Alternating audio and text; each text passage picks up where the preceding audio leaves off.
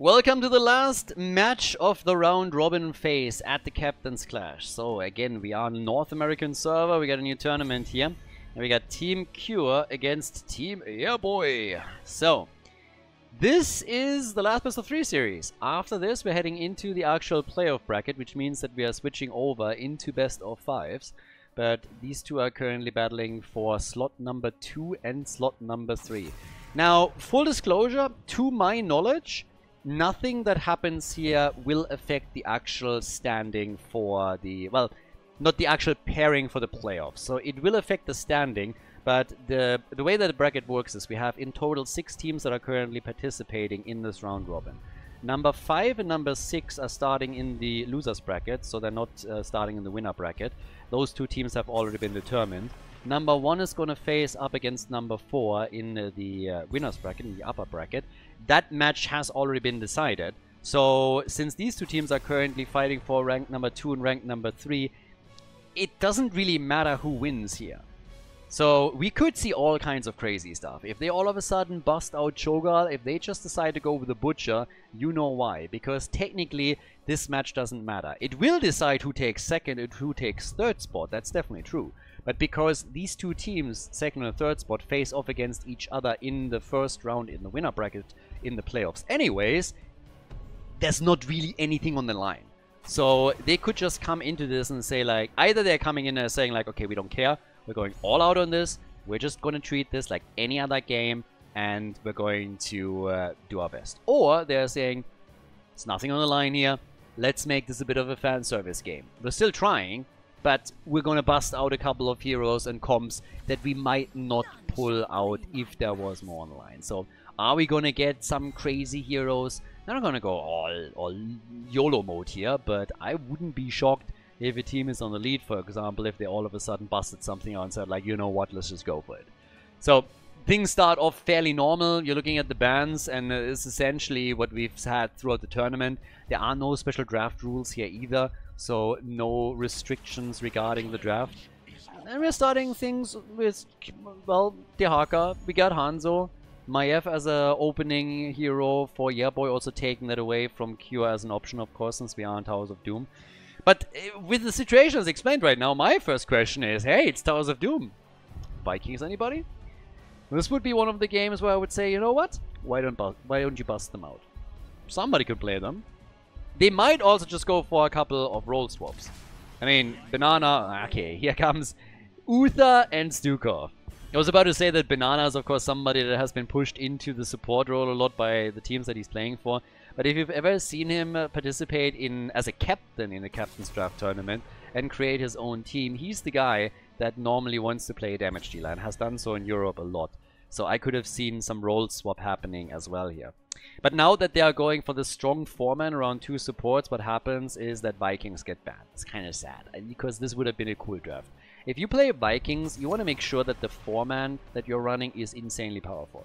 And if you have a double support and then you get a good damage pusher in that can take structures down, Vala, I don't know, Sylvana Screaming, whatever it may be, then you have the Vikings, you have a strong force as a 4-man that can go through structures, and you have the Vikings soaking or controlling the side lanes. So this would have been a fun draft. For us, not for Team Kure. So they're just saying like, no, they're banning them out. We get Diablo and Malfurion for the blue team. And now the question, what is the red team going to do? I also have the question, how much of an influence does Dino have on the drafting?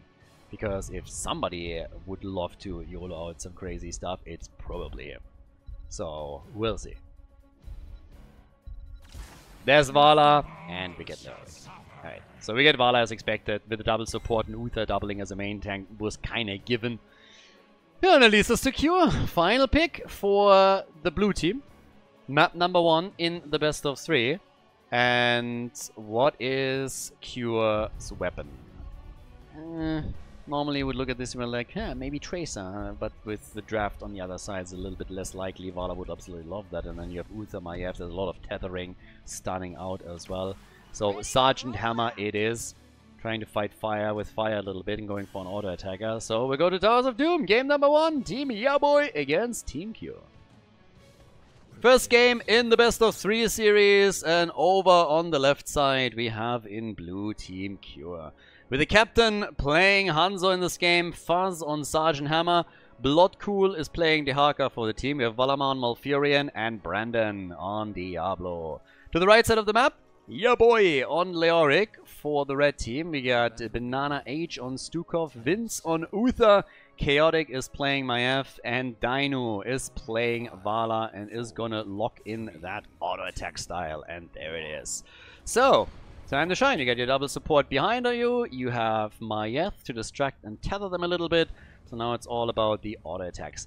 Again, the little disclaimer that Dino, as all the other Europeans, is playing cross-server. These games are being played on the NA server. So he is playing all of this on a higher ping than most of the players here. For an auto attacker like Vala and the style that he's playing, that's definitely gonna be something to consider. But obviously they've done it in the past. We've seen NA players also playing cross-server too, but still noteworthy for everybody watching right now.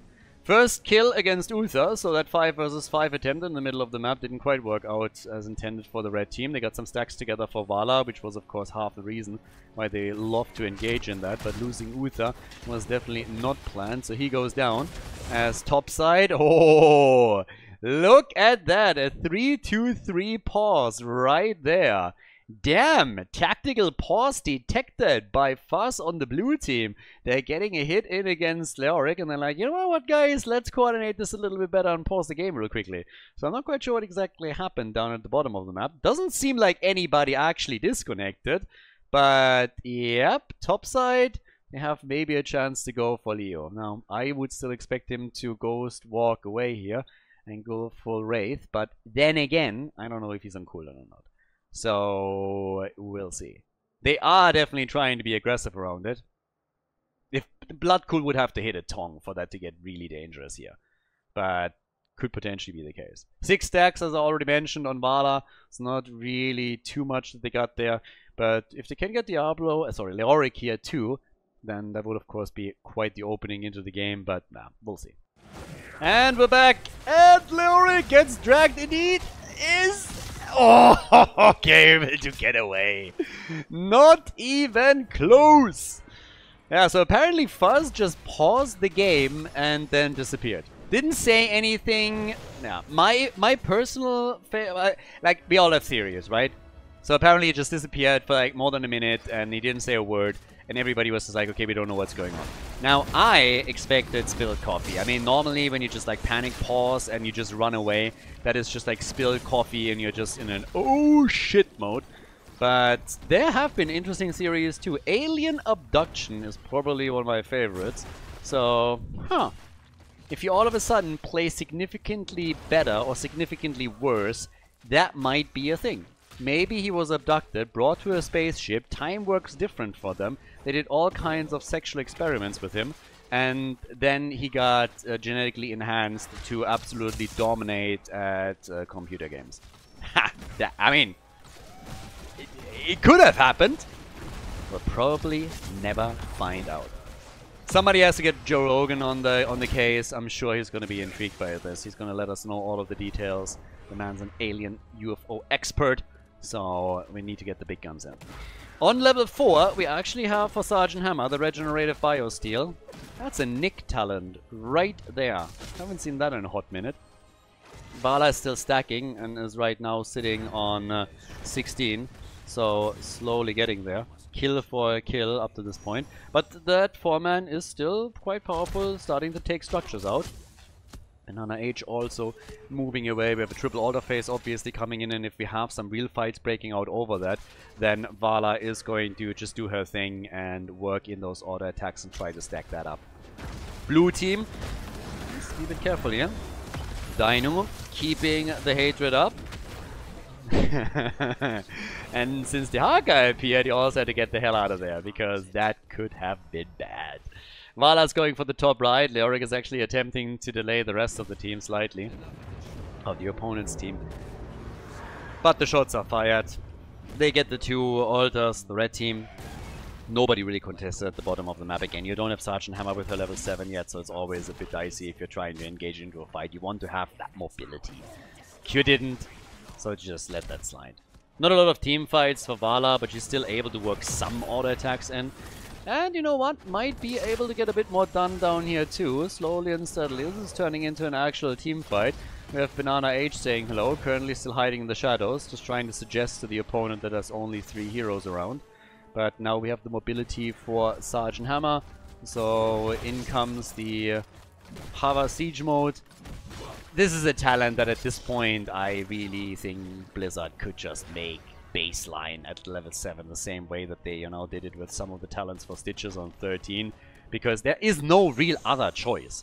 Unless you're trolling, you're not gonna see other talents. I've seen some fun games in the past where people go, you know, for graduating range when they're playing with Stitches and he just repositions Sergeant Hammer with Helping Hand, but that was ages ago. And if you're looking at any real game, whenever you're the last time in an actual game that people were trying to win that was a little bit of a Wood League or Plastic League, people seen taking a different talent. It's Hava Siege mode all day, every day. Probably more than Hook Range on Stitches was ever taken. Don't have the numbers for that right in front of me, but I would imagine that nobody is taking anything else outside of you running a quick match down with people that don't read talent abilities. So, yeah, I mean, either way, it's one of those things. I would not be too annoyed if they made that baseline at some point. Shuffled the talents around maybe a little bit, look at what level 7 could provide, but yeah, either way, it doesn't really matter too much. Right now we got level 10 slowly coming up, the next altar phase with the double altar is on its way, and Vala is still working this in, so again, for Dino it's not really a spot where you can do a lot of moving into fast, and Sergeant Hammer's range is obviously also a bit of a weird one. Because, first of all, you get pushed back like in this case, but also these auto attacks from Sergeant Hammer, they hurt, and they hurt a lot, so they're currently getting hit hard here. But as things stand, level 10 will be ready in a few moments, and teams are fighting over the altars now. The Haka's coming in and is saying hello from the top lane, is visiting. Leo is just now starting to move down, and here comes the attack! Nice move forward, the double Rain of Vengeance, and Vala is working it. Oof! Dino dancing around the opponent and weaving in those auto attacks. Wielding his bow like a surgeon a scalpel. Look at that. Oof. So, still nobody dead or dying. They're still trying to get the channel in. And at least in this case, the first altar is claimed by the red team. They have a chance to fight for the one at the bottom of the map too. Going for an easy exchange, obviously, is the minimum that they're getting. And with Sergeant Hammer slowly pressing forward, it seems like they're willing to let one go, give that one up. But they're actually content having grabbed 4 of the shots. And yeah, that's more or less it. So, still very easy way, or very smooth way to ease into the game here. Yeah, and with 51 stacks now, Dino has, of course, the first quest reward too. So a bit more damage for him as well. Leoric, topside again, dealing with the Haka. Couple of camps up, but Sergeant Hammer is now becoming more problematic in the sense that we are seeing Fuzz really control space and makes it difficult for the red team to dive into any of it. And that could also control this. There's the arrow against 3. They're still trying to claim it, trying to sneak it, and they do! The shove takes the camp for them. But then Vala dies and Uther dies. Was it worth it? Nope. Yeah, that's what I thought. Yeah, he said that already. So, this is how he played out. Check this out. So the arrow comes out, big damage, and they're like, what if we still take that cap? Yeah, there's the shove. They're trying to get out. And bam, that is the end of 2 of them. And now Kure and his team are starting to push for the bottom bell tower. Alright, so it seems like it's going to be an easy conversion for them. Not gonna be... well, actually, not quite. Diablo! Okay, that was an interesting shove. I think if not for that, they might have been able to take this one on. Malfurion dies. Blue team on the retreat. I mean, it's a 5 versus 4. It was for a few moments because the Haka is still at the top. Not bothered by anything. But, yeah. We got a game on our hands. So, 3 kills to 2.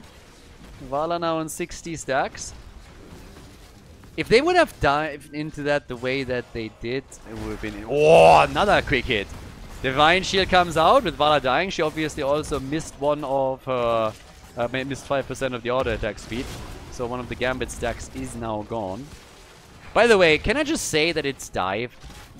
The past tense of dive is dive. This whole dove thing is really not my thing. But actually, wait, now I'm confusing myself. What am I saying all the time? Dived into the back line. Yeah, okay, so there we go. But yeah, like, this is always driving me nuts. There's people that say dove. When I hear dove, I just want to throw up. I need a bucket at that point. So, there's a little flank around. And Vala is dead again. So is my... They're playing a little bit too greedy, don't get me wrong. I appreciate an aggressive play as much as the next guy, but at this point you're clearly overdoing it. I mean, these guys are so hungry for kills that they're now losing 3 in the process, and this is going to be the 4th. So this... And the Uther Ghost is just dancing. Alright, alright. The full 5-man team wipe as they're getting murdered. Vala has now died twice. That's 10% of the auto attack speed already gone. And yeah, this just hurts. This absolutely hurts. So as it stands right now, things are getting a bit bad. There's a level disadvantage. Sergeant Hammer is already pushing slightly in the middle, and on top of that you're also dealing with a bell tower that you lost. Yeah, things are kind of wild. I mean, seriously, they just sacrificed the entire team. They were like, YOLO! As I said before, this series technically does not matter for them, but I would assume you still want to win it. But it seems like so far the comp is not quite working out as they wanted to. If you have 83 stacks when you already died twice with the double support behind you, yeah, that's not something that you should put on your CV. That's usually not really a big argument in your favor. Now they're down a talent as level 16 is already available, so that's the next problem that they're facing. Sergeant Hammer escorts a couple of pumpkins in at the bottom of the map, so that's more shots fired. Vala is doing damage at the top. Malfurion gets the channel, it's another 5. So now they're down to 24. Initially the red team was doing well, but now they're absolutely tied. Here comes the next fight, and Kure gets cured of all his hit points. 16 is about to get ready for the red team. Not that they needed it for the last kill, so sometimes, you know, even a talent disadvantage is not really that big of a problem. So, yeah, Kure is gone, and they're kind of back, more or less. You have to retake the bell tower. Nobody tried to go for that. But, yeah, they're stealing another camp away. Again in enemy territory. To be fair, Hanzo is still gone. So, they talking about being aggressive, I mean, they're coming in with the exact same move again. Just like flanking in from the side, trying to do their big aggressive play. Vala now has Manticore. 15% attack speed still remaining. Still. Dino could do a lot with that. Damage output, just to give you an idea, 43,000 for Sergeant Hammer. Dino, on the other hand, is sitting at 24,000, so really not all that much to compare here. Sergeant Hammer is by far ahead, and Uther forced to put the Divine Shield up for himself. Did not want to go down. Now, it's a triple altar phase. This is probably where we're going to see some proper fights. I mean, it's usually an exchange between top left, top right, and then the fight for third. So don't really see any reason why it would be very different this time around. But with Leo pushing, not quite getting that top side bell tower, that would have been ideal. It's still a 5 versus 3 situation in favor of Kure's team. So if they get 2 out of the 3, that would be big. That would give them a huge leg up for the remainder of the game. They're protecting Valamar as best as they can, but the interrupt is ready. Sergeant Hammer. Oh, gets actually hit! That's actually connect. Nice! But Sergeant Tranquility wasn't even needed here. Hindsight being 2020, well, now they need it. Sergeant Hammer gets murdered, but there's like one... And no! Vala gets Hanzo'd! Vala got Hanzo'd, only 3 shots fired against 5, and now the battle for the final altar, which could... Oh, the barbecue! Banana Age! A toasty Stukov here. Yeah, Diablo. Hanzo is back. Hanzo is back. And Diablo is gone. The Haka says hello. Dibbles was, of course, fully stacked and is going to come back. Another disc is out. Leoric is gone as well, as Kure just absolutely murders one hero after another. He's the reason why Vala died earlier. And now he's just trying to get the rest of the team too. Diablo is back to business. And they're working on the next camp as Malfurion is channeling. So it's going to be 14 points on the core of Team YEAAABOI. And yeah, with all those shots fired, they might even be able to escort a couple of the pumpkins in and wreak more havoc here.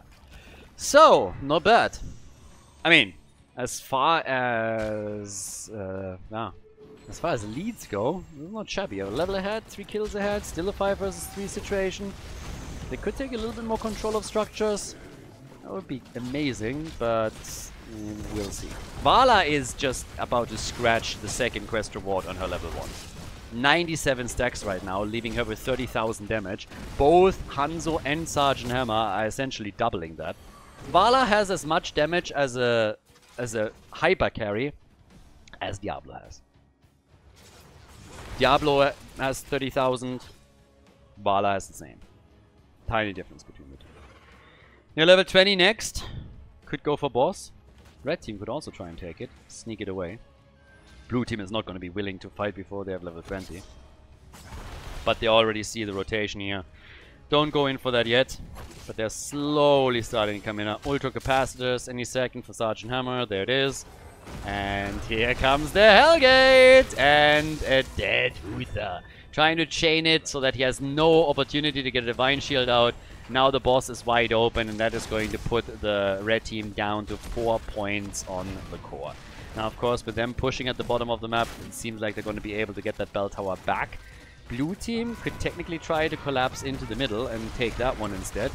Especially if they're able to claim a kill, which hasn't happened yet. But Fuzz is just sitting tight and is slowly working this one down. They have perfect vision of Vala and Stukov at the bottom of the map, so yeah, they're getting more damage in here. It's not a problem whatsoever. The level 20 talent has kicked in for Team YEAAABOI too, of course. So that means that, wow, again, Burning Despair for Leoric. And A really likes that talent. Redemption for Uther. And Diablo gets immediately put into a lurking arm. But Tranquility is up, Dibbles is fine. And Leo, yeah, he only gets a single connect. But Sergeant Hammer, ooh, no, not like this. Fuzz fuzzed around a little bit too long and goes down. The Haka at least got a channel, so now it's 6 points on the core against 24. But there is still one to take. One at the top right. God, if the Haka moves in and just... If the Haka just steals this one, I would laugh. But yeah, they see it obviously, and they wouldn't allow for that to happen, but it would have been funny. So, they're trying to get a bell tower here. Uther channels, so it's going to be 17 to 6 points. Well, arrow is out against Vala. Stun, stun. And here comes the Haka. And immediately died. I was like, oh, damn. Moves out, survives, all good. But yeah, that got interesting. They are poking away against that bell tower, though. Momentum is everything on Towers of Doom. So if Team YEAAABOI is able to get a bell tower advantage now, that would be quite the achievement. And they are. So Vala with Farflight Quiver just has the range that they need in that situation to work that in properly. And now they are moving down towards the bottom of the map in an attempt to basically do the same thing here. So, well, can they get another one? They have taken the top as well. Guys, they're going for the full barrage here. Blue team is forced to fight now. They're forced to fight this one big time, or it is, I mean, I don't want to say over, but it could be. It's 6 spell towers to 2. This is the only one that they're holding. Huh. This flipped completely. It was the blue team that held all the momentum. Now they even give that position up. They're trading towards the middle instead. Okay, so the barrage has started. They're going to get a couple of shots through. They're trying to defend here. Yeah, they need to work that altar down. Or that bell tower, quickly. And, well, they still don't have it. There it is. Can they get a kill? They drag into the death zone. Uther with a Divine Shield. But boy, that got clutch. Now they're trying for Leo, as it seems. Dino is still low. They stopped the barrage, but they're down to 14 points. 6 points to 14. So, huh. That got interesting. That got interesting quickly. Once that they channel, it's going to be 6 points to 8. So the blue team is trying to stabilize. But with Vala hitting level 20, things have changed significantly. So now they're trying to go for the fight. Uther does not have Divine Shield. He has Redemption, but he goes down to Hanzo. The camp is also taken. Diablo attacked and somehow still survives. The disc used against the Haka. Leoric is gone. Sergeant Hammer with the big damage. Uther, of course, is back to business. But it doesn't change, or it doesn't change what's happening on the scoreboard. 8 points to 6. The blue team is still ahead. They have to take a lot of control back, and they're trying right now. They're starting to go for that bottom bell tower, and they are claiming it. Bottom bell tower is claimed. The Haka is now up at the top, and can possibly try and retake this one too. So, yeah, 5 bell towers against 3. But all of a sudden, YEAAABOI's team is back to business. Oh, it's just Towers of Doom, honestly. Towers of Doom, time and time again. And they're back at the bottom of the map, trying to do the same thing here. Look how much damage they're doing with this. I mean, they have so much damage through Dino alone. And then you put Maiev into that equation too. Arrow! Big connect! And the disc is out against the Haka before he can drop his own ult. Could still use it right now. Barbecue. And Sergeant Hammer is dead. If they don't get a kill, yeah, well, they get Stukov. Is that going to be enough, though? As damage, they only have Hanzo. Kure performed so far very, very good. Had a great performance here. Performed well, but still. In this situation, can they pull that off? One of the supports is gone, and one of the interrupts, of course. But there's the fight at the top right now, potentially. And a lot of the ults are actually gone. Pretty large, all of the ults are gone. Everything's on cooldown. First channel is already happening. Maiev is getting 4 points for the team. That puts the core down to 4. So, yeah. You need this one.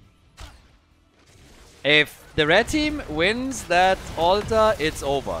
There's the push with the Entomb dropped by Leoric. Yeah, Diablo's still fine for now. Gets away. The disc against Hanzo. That's a problem. And there's the channel. No, they're not interrupting. What are you doing? What are you doing? They throw the game. They just ignore it. Q jumps over. That's GG. Team YEAAABOI wins. Before we head into game number 2, make sure that you subscribe to the channel if you haven't done it yet so you don't miss out on any future content here on Khaldor TV. Game number 2! Well, not interrupting Maiev turned out to be a bit of a mistake. Seems like Hanzo got caught with the disc mid-jump. I'm not quite sure if he actually YOLO'd out the ult afterwards, or if that was just me looking at the minimap the wrong way. But somebody needed to interrupt that. So they just moved up towards the top and were able to sneak in a channel with Maiev and win the game. I already thought that the positioning of the blue team around the middle bell tower was a little bit strange, and that they should be more worried about their altar, but yeah. Team YEAAABOI turning the game around after they got slaughtered throughout the mid-game. We're looking pretty okay here. Now that we're going into match point number 1, we'll see what the red team can pull off. It is the map choice actually of Team Kure. So after losing the last map, they had the choice whether they want to whether they want to decide the map or have first pick, first ban. And they decided that they prefer to go for a map choice and locked in Dragonshire. So, Globals, Vikings. I mean, what's the move here? We've seen a lot of Vikings banned out on other maps throughout the day, but Dragonshire... It was actually back in the day when Dragonshire was a Viking map, which was really fun. Like the Spanish brothers were very, very fun here. Shad was another one that also played Vikings on Dragonshire. And what a lot of these guys were actually doing is using Balog as a topside hero and then proxy waves between the fort and the keep and applying a lot of lane pressure that way, which was pretty cool. But, well, with that we now have Dehaka and Sylvanas as the early picks. So Bloodcool is going for some global action. Falstad as a counter, or are they just okay with Dehaka being run here the way that Team Kure obviously wants to control the side lane? Now, they started their own draft off with Jojo. Always a great pick. Maybe interesting what Dino's going to pick here. We got Rhaegar, and we... Yeah, of course. It is Dragonshire after all, and we are going for an original play. So, Zagara gets played on Dragonshire a lot these days and picked by all kinds of servers. But the one player that actually did that for the longest time first was Dino. So, right now, he locks Zagara in. Is that gonna win them the game? Are they gonna dominate that bot lane the way that he is going to intend to? I've seen Zagara backfire so many times, honestly, it's a little bit nuts. She can work out beautifully well, don't get me wrong. But she's also been crushed a ton. And a lot of the times when Zagara was played lately on Dragonshire in such a big position was actually in the context of tournaments that have draft restrictions. So where you can't play a hero more than once, where maybe some heroes are banned and some such stuff. That makes it a lot easier for you to pick Zagara in a position where a lot of other heroes that are strong against her have already been taken out of the pool, but now that's not really the case. So Zeratul gets banned for exactly that reason, but you have Genji still out there, amongst others. So, are we gonna get Genji in this, or will they just say like, nah, we're gonna deal with it a different way? I mean, you could go Genji Anduin if you wanted to. Anubarak and Malfurion decide against it, obviously. So, Anubarak engage, Malfurion roots, Dehaka also with potential follow-ups on a Tong if he jumps into the fight. Still need the side laner that faces off against Dehaka. Blaze is banned. Urel is up, Hogger is up, Leo can still be picked. So, plenty of good choices. Actually, sorry, Hogger is banned too, so he's also out. Leaving you with 2-3 options here. Well, 2 or 3 realistic options. Now we're talking! They go for the Vikings! I like it! Oh god, I was so hoping that this would happen. Finally we get a Vikings game. They've been banned so many times and now we have Vikings. Alright, let's go! Vikings against Team YEAAABOI. Sorry, from Team YEAAABOI against Team Kure. Kure has to make the final decision. He's going for the final pick. As we're heading into Dragonshire, they decide in favor of Tracer. Ladies and gentlemen, Team Kure against Team YEAAABOI. Game number 2, match point number 1 for the red team. On the left, we have Kure with Tracer, Valamar on Malfurion. Fuzz is playing Sylvanas for the blue team with Brandon on Anubarak and Bloodcool on Dehaka. The real party is with the red team though, Team YEAAABOI. Dino is playing Zagara, we have Vince on Jojo, and YEAAABOI is playing the Vikings. Whoop whoop. Chaotic on Thrall, and we got Banana Age on Rhaegar. So, not only do we have Zagara, but we also have the Vikings just dancing around and doing their thing. I like it! So, what is the red team gonna do here? What are they able to do? If the Viking play... Oh, actually, first of all, it's the blue team that pushes towards the top with their Sylvanas move immediately and starts to absolutely murder stuff. So, half the hit points are gone. I actually thought they would be able to do a little bit more than that. That looked really, really dangerous. But not quite enough damage yet. Then again, decent defense too. I, for a second, really thought that we would look potentially at some kind of move where they just like go around and try and push for a forward. The team responds in kind at the other side of the map does the exact same thing, but yeah, not quite. So that didn't really happen. Now, with that said and done, we're now looking at the Vikings controlling the lanes as best as they can. Minions have obviously, sorry, mercenaries have spawned, and Zagara is going to help out with this, but will eventually move down to the bottom of the map. Thrall is already claiming some of the camps himself. Yeah, and we're going to slowly see how much that 4-man is going to do for them, how much they can push down with it. We've got a build for Anubarak. We have on level 1 some Olaf specs with Olaf the Stout. And we're getting now the Trolling Thunder for Thrall. So, double control already established. Again, if you're running the Vikings here, then obviously this is something that's going to happen throughout the game. The question is how they're going to react against it. That is also a bit annoying. Damn, they got murdered there. So no kills, but both of them dropping very low. Having to tap and restore a couple of their points. Interrupt attempt in the middle. Vikings are down at the bottom of the map trying to retake. And now that we have the push up at the top with the move rug moving in from the side, Zagara is able to dodge the stun. So that 4-man is starting to do serious work with the camp that they took previously. With level 4 talents, we get again the Envenomed Spines for Zagara, and we have, as usual, the Frostwolf pack.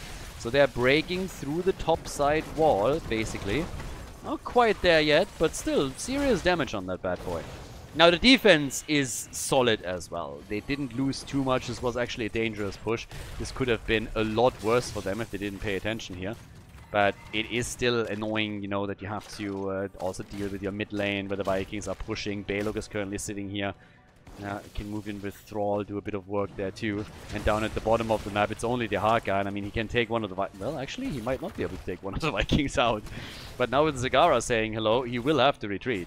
Balog is already there. Yeah, Zagara. Now Eric is there too. Dino, he might have underestimated that. Is trying to dodge a Tong that just doesn't come. And now, no! Bloodcool moved into the range of the tower. Oh, that would have been quite the play. If he 1v1 Dino to death here, that would have been something. Nice body block. No freaking way. Twice? These guys are escape artists.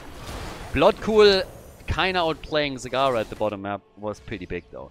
I mean, Dino survived, don't get me wrong. But without that tower just taking aim, that would have been the end of Zagara for sure. Basically, Zagara was trying to dodge a Tong that never came. And because it delayed so long, Dino just lost hit point after hit point after hit point. As it stands, we still don't have first blood though. Nobody has died yet. Everybody is still going for structures. Everybody is still trying to see what they can do in this situation. So, yeah. It's an interesting back and forth that we're getting. More action here in the middle now. We destroyed that. The only ones that are dying so far are honestly the Vikings, but I'm not quite sure if I'm counting that at first blood or not. Because everybody else is still alive and kicking here. But yeah, can I go for Brandon? Nah, not enough yet. Alright. Not really able to take him down or anything. Now, oh, the move with the bomb on Thrall! And he dies before he even completes his level 4 quest talent. So, Thrall is gone, he gets destroyed, and that's the actual real first blood in the game. Again, Vikings don't count. They just don't. Well, they count a third. So, Kure. Oh, he should be dead. Yeah, he's dead. No way. Tracer gets murdered by Rhaegar. He's the last one to jump in, and that is the end of Kure. So, it is even on kills once again. A little bit of tumor play on the map by Zagara. Not really too much vision granted, but working around as much as they can with this. Oh, Dehaka killed by Zagara and Thrall at the bottom of the map while this all plays out. And even some pressure against Malfurion in the middle. And that's a Dragonite. Yep. Rhaegar. No! Can they kick him? Fuzz with a last second jump over the wall. There's nothing better than the Dragonite actually kicking someone to death. It's like one of the funniest kills ever in my opinion. So I would have loved to see that happen here, but he's able to jump out. So kudos to Sylvanas for making that play. And also getting a kill against Thrall right now. While topside this pressure still applies. And now it's Tracer that does that again. Yep, damage over time is gonna wreck her. So Tracer is gone too. This is quite the game here. 4 kills to 3. With the Dragonite they weren't able to accomplish a lot. She's still pushing. Nearly killing Johanna, but Fuzz went a little bit too deep. Dehaka, okay. Coming in again, and now it's Dino that has to maw up. Ults are out. Dino, the root, the ancestral, and he's alive. And instead we're getting an attack against Sylph. They get saved by Malfurion's Tranquility. This game is fun. We are all over the place now. Brandon is about to go down. Nope, he gets saved. This is an awesome game. I love it. Viking games are awesome. And Slingshot Eric nearly took Malfurion out. God, they're all over the place now. This is glorious, honestly, I love it. Quest still not completed by Thrall. He keeps getting killed whenever he gets even close.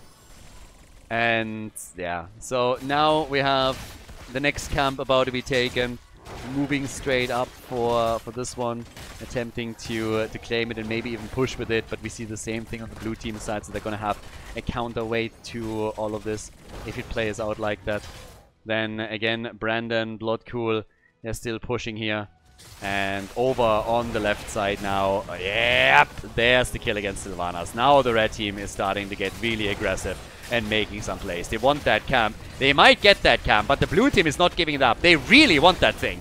But everybody's jumping in. They steal the camp. Damn. They actually got it.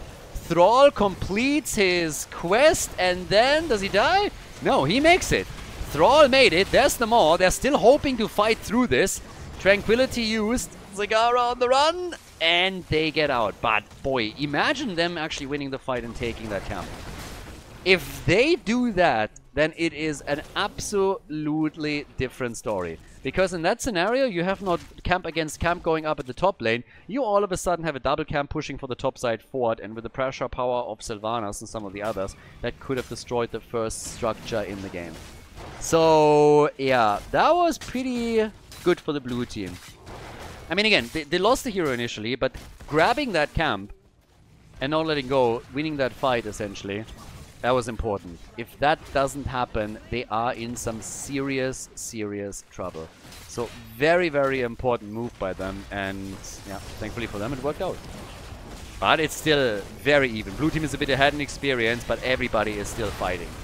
It's just fighting, fighting, fighting, and there's the kill. It's a trade of frontline tanks, but with Tracer moving through them like hot butter through cheese, we now have Thrall dying too, and it's just damage from Kure all over the place. Vikings maybe with an attempted sneak at the Dragonite, but that gets shut down quickly too. No chance.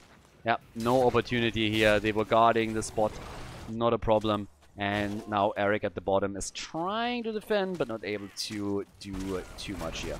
And Zagara is nearly dying. Oh my god, they're actually staying around. I was about to say, Zagara's gonna fall, but instead, they're trying to take Sylvanas out. Rhaegar with a jump could have been able to seal that, potentially. But Banana Age, not a chance to get close enough and really take him down. So now we have 6 kills to 5, but we have also a leading experience for Team Kure.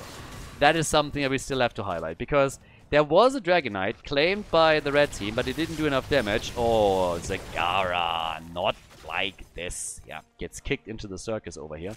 That's a little bit of a curiosity. And now that they're going for Thrall, they get him too, of course. So, 9 kills to 5. Team Kure, yeah, they're just saying, boys, we're not going to lose like this. This isn't happening. We're gonna shut you down hard now, and right at this moment, it is working. They're not only gonna take the significant lead in experience with a level 16 talent, and is kicking in a moment.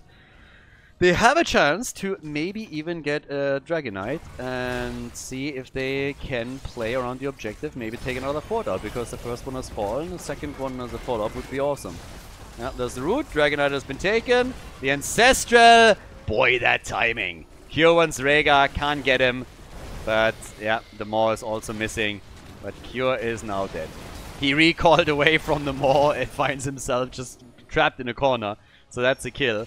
The Dragonite with damage against the against the fort though. But the one thing that I still have to say is that as Zagara is now marching towards her next talent here, she is going to do a significant amount of damage, and then on 20 is going to get boosted even further. So there's a lot of late game potential for the red team. A little bit similar to what we saw in Towers of Doom, where at the beginning and in the mid game it was the blue team that was doing exceptionally well, and then things started to fall apart. Now let's not forget that the Vikings are also going to get a lot more combat ready once that 16 is available, aka now, because they have Large and in Charge from Olaf, and can use that to stun people even further. So that tier here is something where I think it starts to become a lot more tricky, and it's already happening. The aggression is still there from the red team, but now they have a bit more firepower to follow through on all of it. They take the Haka down, And yeah, with all of the roaches and everything, they just say, you know what, we're gonna try and go for that keep. Sorry, the fort. Immediately stopped though. So there is some resistance here. Vikings, and ooh, that's a kill. Yeah, that shouldn't really happen. I mean, first of all, you already killed the Haka, and now you're losing heroes just like that. But at least Thrall gets the counter kill and dodges the stun from an Uberak. Nice. Yeah. Sylvanas. This is an awesome game. I mean, come on. The series is real fun. They are jumping left, right, left, hit after hit, and it's honestly awesome. Bloodcool comes in after he died. Ancestral is out again. Triple more. And where's the damage? They're trying to go for Sylvanas, and they take her down, the Vikings this time. And just look at Uberak. His hit point pool just disappears. A little bit of a magic trick, pulling a full Houdini. We have 20 kills. Guys, we're 12, 13 minutes into the game, and we have 20 kills right now. And this time they're going for structures. This time they're gonna try and end this at the top. The fort is destroyed. First one to fall over on the blue team side. Damage output, what do we have? What does Zagara have? Zagara's at 53,000. Sylvanas is at 58,000. Tracer, 57k, so the two top damage dealers in the game are fighting themselves on the blue team side. But again, the last couple of minutes have looked a little bit different here. Now they go for the Haka again. He pops his essence. Can they slow him down enough and get the damage connected? No, instead it is again a push against Jojo, and she falls again. The Vikings, they're grabbing the Dragonite though. Dragonite in the middle. Chaotic with some extra damage and is able to push out. Middle of the map. Yeah, I mean, Dragonite is pretty much alone, but it's only a Viking, so it doesn't matter too much. Even if they lose him here, it's going to be fine. So they burn that down super quickly. And since Johanna is missing, the rest of the team can't really do a whole lot. But they still get the thingy down to 50% of its HP. But these Dragonites are not doing a whole lot, because the blue team seems to be getting a counter kill every single time that things are getting dicey for them. It's still a wild situation though. Yeah, nearly all of the Vikings are killed now. Don't have their ult either. So it is a bit of a crazy game. Another fort is about to get destroyed. The Haka is chasing Vikings at the bottom of the map as we speak. And the red team will have to try and recover here. Now, as I said before, level 20 talents are, as usual, game changers for a lot of these guys. And I think that Zagara and her damage output, as all of this continues, is going to get pretty wild. And on top of that, of course, you have also Rhaegar with her doubles Ancestral, which is also going to be pretty huge. That should be quite the game changer for them. Yeah. But first of all, you have the blue team with that 20. So yeah, blue team kicks 20 in. Total Recall is now in. That is making Kure even more dangerous. He's already annoying enough as is right now, but this is making him more dangerous than before. Blinded by the light, the double Ancestral is in. Final fort falls. The outer ring of defense on the red team side is gone. Zagara, as expected, has gone into the Pack Instinct. So, yeah, that's going to be very dangerous. And the Vikings went for Fury of the Swarm. So, Fury of the Storm. That would actually be an awesome talent. Fury of the Swarm, count me in. That's like a Zagara and Viking hybrid. Honestly, if Heroes was a little bit of a different game, I mean, I know they didn't do it. They probably didn't do it because it would have made things a little bit too complicated for the audience and players too. But imagine if there were combo talents. Like talents that you can only unlock when you play with another hero in the same team, for example. Like, I don't know, if you play Tychus and Reyna on one team, you have something that you can unlock at level 20, or you get some passive boost or something like that. You could theoretically come up with a couple of interesting ideas of certain combos of heroes that either empower a specific talent that you can take with a passive, something like that. So you get your normal talents, but if you play another hero, then you unlock a second part to that same talent. Things like that. There's some really interesting things that you could possibly come up with. Doesn't only have to be characters that play together from the same universe, but this would have been an interesting approach to make certain combos maybe a bit cooler, or just have some really fun interactions. We already see that in just the voice interactions between heroes, right? So could do that also for like a fun game mode. I mean, it's not in the cards anymore, but might have been at some time. 22 kills, 17 minutes in now, and with both teams on level 20. Things are definitely getting interesting around the objective. But there's one team that is heavily ahead in structures, and that's the blue team, that's Kure's team. They are hoping for game number 3. Yeah. And now, with Rhaegar having even more impact into all of this. Here's the root, alright. Some damage coming out. Blessed Shield being used too. Yeah, that did not do anything for them. They used some ults there, at least one, and it honestly affected nobody. So, they are poking. Cigar on 63,000 damage. Tracer on 69,000. Yeah, well. I'm still a little bit curious who is going to walk away with the next team fight. Because things have been wild over the last couple of minutes. I mean, they have been at each other's neck the entire time. Vikings will grant them a little bit more control over the objective, I guess. But yeah, this is getting really interesting. Everybody's trapping. Everybody's trying to just sit in a bush, trap and make a big play here. But so far it just hasn't happened yet. Nobody has been able to make a big move in any of these situations. Now that we are seeing the Vikings go for it again. Yep, that's a Dragonite. Because down at the bottom, Anubarak was trying to take over, but Olaf even survived as he moved in and stopped it. So now we have another Dragonite. That's the big problem for the blue team, that with all of that global presence that the Vikings bring and the ability to control multiple points at the same time, they are losing objective after objective, and that will result, as you can see here, in structures taken out. Normally, the big advantage of the blue team was that when it happened, there was usually a kill at the same time against the red team, but that's not the case here, so it translates directly into a fort destroyed. And now at the bot lane, it could technically be a second one that gets eliminated. So they're going to try the same thing here once more, and they have a realistic chance of making that work. And yeah, take that out. Zagara, Ancestral, number 1, number 2, they still want her. Isolation, bit late, but quickly enough.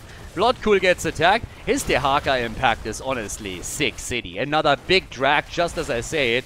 More isolating Thrall more than anything. He has to jump out, but Tracer is gone, and that's a disaster. She is the top damage dealer for the team. Kure with a massive impact for his boys, and now they're turning on Brandon. I mean, don't they all? Brandon about to disappear from the fight one way or another. He quickly retreats, and they start taking camps. Vikings are being chased a little bit, but this is going to spell out the end of the fort at the bottom of the map. Zagara has also taken over in damage, so she is currently top damage in the game, and is running this even more through the bottom of the map, thanks to those siege giants and waves that are now coming in. Tracer for another 20 seconds, still gone. That's plenty of time to break through that wall, at least partially, which is what they're doing here. So, well, can we take the entire thing down? Tracer will be back in a bit, but yep, looking good so far. Also, Vikings are currently on 66 stacks for their baseline, for the Viking Horde. That is pretty decent regeneration that they currently have here. As the game continues and they're getting more, it's going to be true even more so than that, obviously. But yes, Vikings are regenerating hit points pretty quickly from here on out. And you will have sustain. If you're able to get away from a fight, whenever that will be, you can essentially just traverse to another lane, and by the way you arrive, you're on full HP again, and you can start to push it out further. The map is basically now controlled by the red team. Now, it's still dead even in structures, and just one good team fight can win it for you. Doesn't matter if it's the red team or the blue team. One good team fight here, and you got it. Tracer has been the biggest threat so far. If they can shut down Kure again, they can do a lot here. Look at the siege damage, by the way, of the Vikings. 240,000 right now. 130,000 and 110,000 for Johanna and Zagara. This is just nuts. This is really something. Zagara is back up at the top. They're just checking everywhere here. Tracer shows herself at the bottom of the map. And with 22 minutes on the map now, if you get another Dragon Knight, and the Vikings could already try and channel that, right? If the Vikings move in and claim this, that's a DK. Wow, okay, they're in the middle now. Alright. Yeah, if not for that, that would have been a death... yeah, a Death Knight. That would definitely be a Death Knight opportunity. Not a Dragon Knight. If you get it right now, that's a Death Knight. This is beating everything to death. Well, YEAAABOI still sitting at the... Imagine this game without a global at least on their side. So yeah, still poking this out a little bit. Vikings all alive and kicking. They just can't get control over that bottom shrine. That's the only problem they have right now. But they are sending Zagara to the top. Going up against Bloodcool here. And yeah, they're pushing out the bot lane, and the blue team, upon seeing Zagara, is starting to push a little bit into the middle and trying to get some headway here. There's still creep tumors on the ground. Oh, Fuzz gets split from the team for a moment. Those are the scary spots. If you're just sitting there like, am I out of range of Sundering, Blessed Shield, Maw, whatever could come my way. There's somebody going to flank. Vikings are still pushing at the top. YEAAABOI, that's a bit poked, but they got Siege Giants now too. Alright, Vince is ready, gets stunned. A bit of damage so far, so easy. There is the YEAAABOI, and instant Maw. Instant Maw from Dino, no hesitation, and now the double control, forcing the blue team into the middle to defend. So now the positional game has completely changed. Now they're sitting here in the middle, trying to defend all of this. Good damage against the red team though, lots of damage against them, and the Wailing Arrow, and Thrall is just dead. Thrall is dead in a second. The Vikings jumped into the back and were trying to apply pressure, but Valamar reacted instantly and saved the day. And they killed Jojo too. So, yep, that changed the game significantly. That double kill was massive. As I said before, one big team fight is all that you need here. So, Kure is taking the top control, and that's a Dragon Knight. There's nobody to contest anything here. YEAAABOI can delay this slightly, and does, but he's not going to be able to prevent it. He's going to buy them a few more seconds, but that's all that he can do here. Dodges out on a lot of the stuns, but there's the Dragon Knight. And now, 24 minutes in, that should be a keep. Zagara, yeah, still, you have Siege Giants. Oh, you have 4 Siege Giants. Well, 2.5. 2. Wah wah. But yeah, the wall is already open. That's a key. Question is simply, can they get more? Probably not. I mean, I don't really think so. Dragon Knight is already losing hit points quickly. They now got everybody back up on the map. DK is attempting to do a little bit of damage here, but there's now Hydras in, and that Dragon Knight disappears as quickly as a shield on the core. But I'm not sure if they can really end the game here. The shield is gone, but do you really commit to that 5 versus 5? Yeah, I highly doubt it. They will probably have to walk back here, and they do. The core is taking a bit of damage as you would expect, but nothing that forces the issue yet. I don't think that ending the game was ever in the cards here unless you get another kill. So, Zagara, 91,000 damage. Sylvanas by now nearly at 100k. 97,000. But the dynamic in the game has flipped again.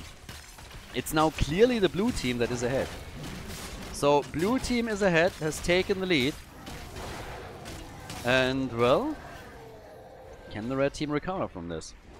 They've given up a lot. That double kill against them hurt. And now they have to deal with the bot lane pressure. Vikings are not going to have a problem with that. But it's still the same issue. If your opponent chains up their stuns and things like Wailing Arrow, then you just see heroes disappear. Which is exactly what happened to them. They had a hero, and a second later it was just gone. So, they're trying to wrap around here, see if they can maybe get a kill. Nubarak! Are they going for another stun? Yep. Ah, the Sundering comes too late. That is a recall into hell. Oh, those are the moments when you're really in a spot where you're like, please don't die, please don't die, please don't die. Yeah, if they had another stun, that would have been really tricky for him. But who gets the kill? It seems like Jojo is... No, she's alive! Jojo is alive! What about Thrall though? They're all trying to get out here, and they do. How is everybody still in the game in this fight? That's crazy to me. Olaf with a hit here. But yeah, that's absolutely insane to me. I mean, seriously.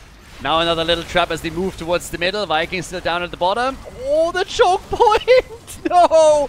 Vikings, can they go for Kure? The stun! He recoils out and is still fine. Holy hell, that battle. Look how many heroes crossed over to the 100,000 hit points. And there it is, finally, kill number 1. And very likely, I mean, this could be the end of the game now. With the front line gone again. With the tank eliminated. I just don't see how they're saving this. I just don't see it. Once that Dragonite is taken, the game is over. And they gotta know this. I have no idea. Like, they're trying to trap and flank them. I don't think there's a chance. That Dragonite is going to murder you. Even if you do something. And they can't get the kill there either. So, yeah, that is game.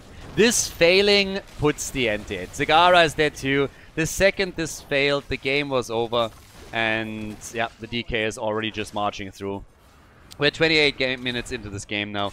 There's absolutely no chance to do anything about it. So this is going to be a final map between these two teams. I mean, nicely done. Very nice play. Good aggression that we got from them. And that, as you can see, is a tie in the series. Congratulations. We have Team Kure with a victory on Dragonshire. GG, well played.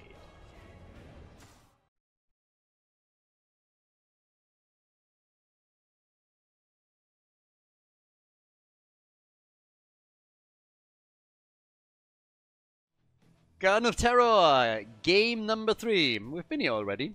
Midway through the draft, actually it's not quite true, just before they went for the first pick, we had all of a sudden, I think it was Vince who disconnected, and they had to reset the entire draft.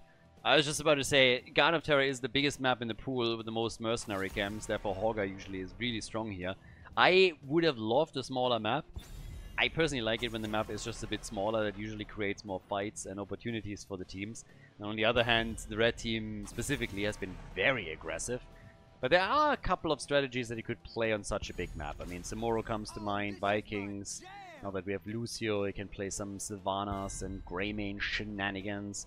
And the one strategy that I personally really liked, I think it was the Cats that played it, was Cho'Gall, bringing him to 20, get the cooldown reduction on the death timer, and just YOLO into structures and trade your life for them. That was kind of fun. Now that we have Lucio already claimed, they're going immediately for Sylvanas on the blue team. Plus Johanna. I would still think that, given the circumstances here and the situation we're in, some of these guys are gonna go for some fun picks. But then we get Dehaka, so this is just looking very vanilla and quite strong actually. Hanzo, Dehaka, Hogger ignored. Maybe for the blue team? I mean, if anybody bans it, it's going to be the red team now. They already have their side laner, so there's absolutely no reason for Team Kure to do something about it.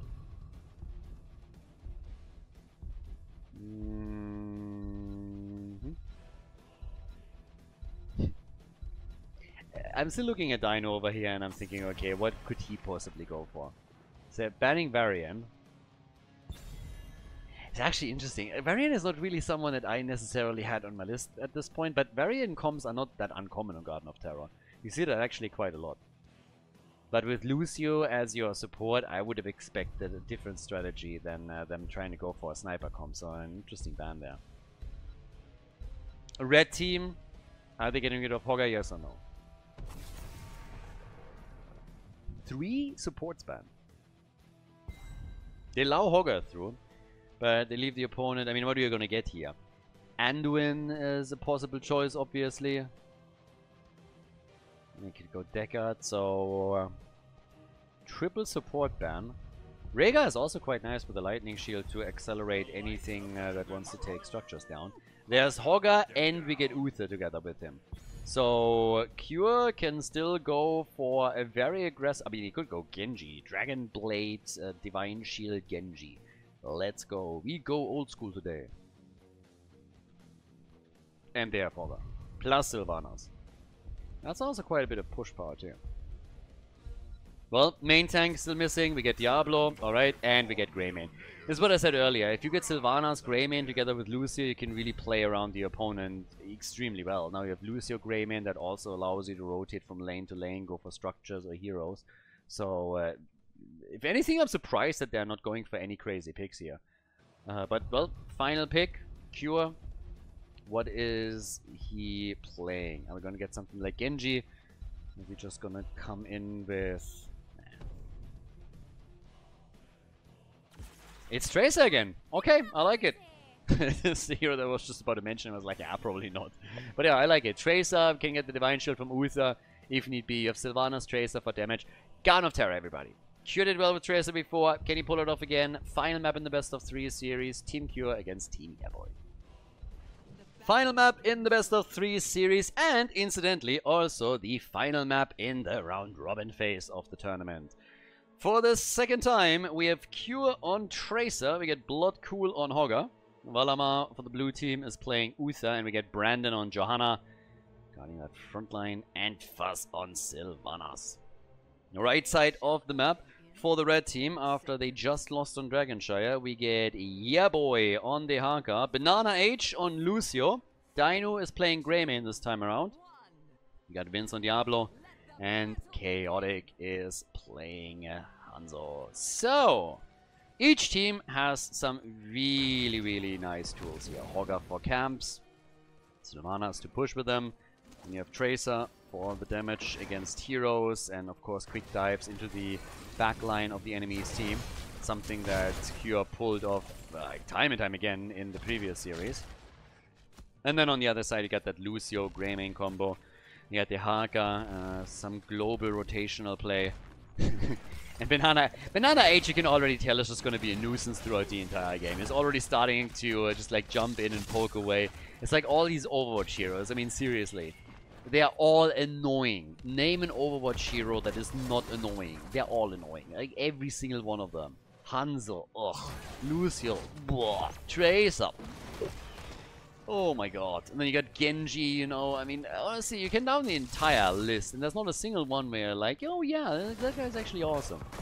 Name an Overwatch hero you would like to drink a beer with. Don't think there are too many that come to mind. But yeah. Now, as we have, top side, Tracer sitting there, just zipping away. She's like a mosquito. I would love if there was like some kind of a hero in the game that has one of these, you know, electric mosquito trap thingies, and then Tracer just buzzes around, and every now and then it's like, poof, and yeah, Tracer's gone. I actually bought one of those. I said it the other time actually, and I was like asking people like, hey, like, do you have any experience? Are these things worth it? Like, any personal experience? And people told me like, yeah, actually, we got one of those. They're amazing. So I got myself one. And it's incredible. God, I love these things. They're so awesome. And every single time you hear like this, there's a smile just creeping up your face. And yeah, it's crazy good. So, can wholeheartedly recommend. So far I've only one, but I'm definitely going to get myself another one. So yeah, they're way better than I expected. Anyways, that being said, our Nexus Mosquito is still zipping around at the top against Greymane. And yeah, well, Hogger is now slowly going for some additional camps. Running in the battle in with the Money Pig. Oh yeah. So, Money Pig action by him. Brandon over on the left, going up against Chaotic. And slowly the first few seats are coming up. He's of course just poking. Tracer dropped a little bit low here for just a second, so obviously Dino is making little moves like this to weave in one attack after another, and Kure doesn't really like it all that much. He's in need of a bit of help at least.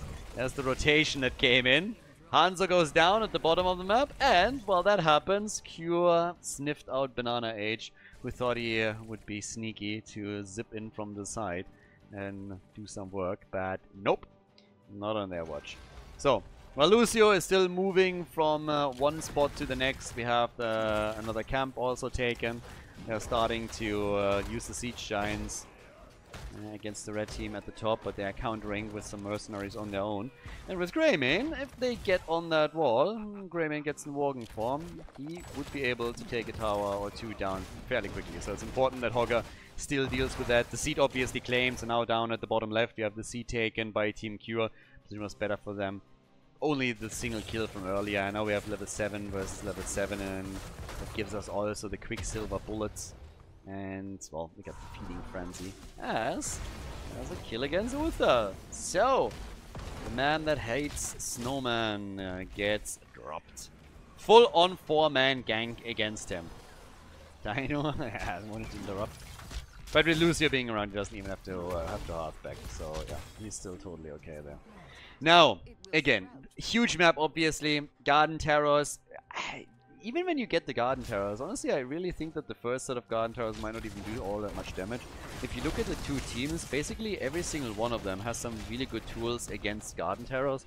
So the earlier ones might not even do all that much. I mean, always assuming, of course, that everybody is still alive. But yeah, still pushing the top side out. Tracer is finding herself solo laning over and over again. This time she's going up at the bottom of the map against Dehaka, while Greymane is taking some additional camps for the team.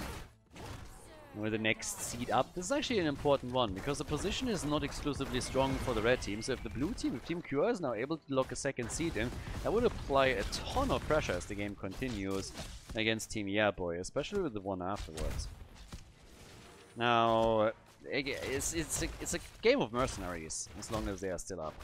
The seed is also ready, but nobody has committed to it yet. Red team is slowly making their way over. And Jojo, Brandon is moving out. Gets some hits in, like Chaotic comes in and connects a few arrows, but not too much that he can pull off here. Still some mercenaries in the middle of the map now. With the help of Sylvanas, they're rotating down. And they're actually taking down half that wall. Another tower about to fall, and they got level 10. Just a small advantage, but, well, there it is. Both teams lock it in, so now it's time to get some shockwaves out, some arrows, get those stuns in, and we even get an Apocalypse!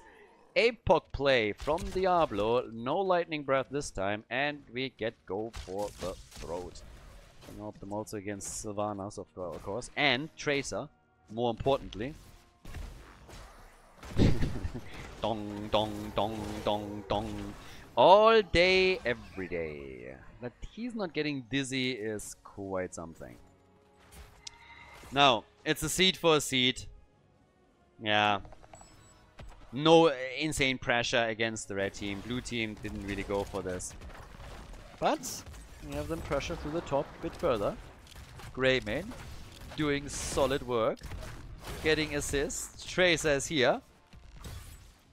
Not so sure if they can do really anything about it. I mean, obviously Joanna was waiting to see if maybe with the Blessed Shield she can tee Trace up to allow her to go and get a kill.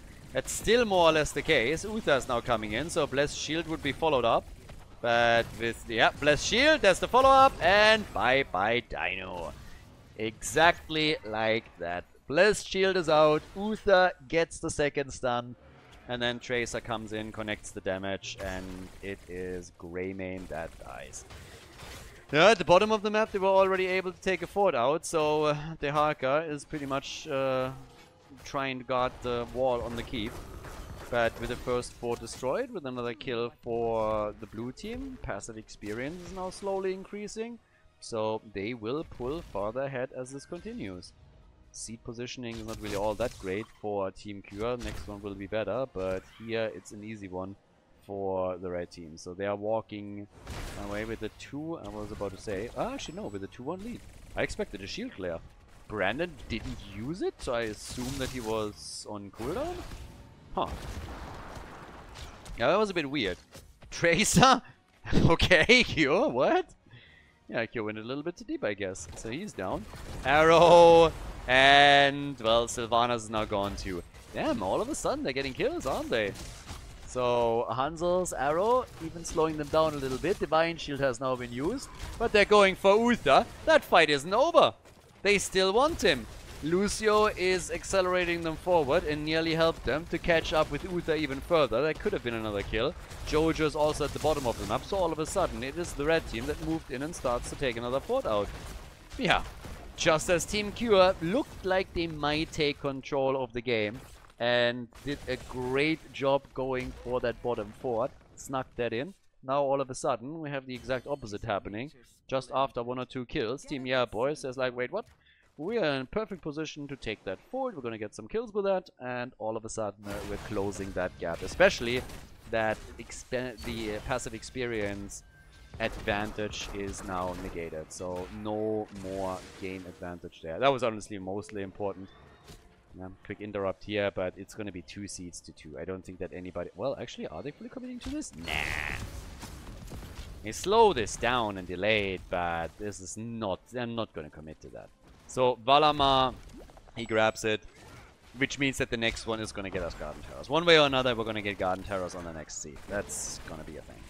10 minutes into the game, 2 kills to 3.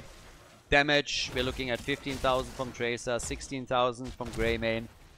Very even on damage numbers. We didn't have too many fights, honestly. Just 5 kills in total. Every 2 minutes, 1 kill right now.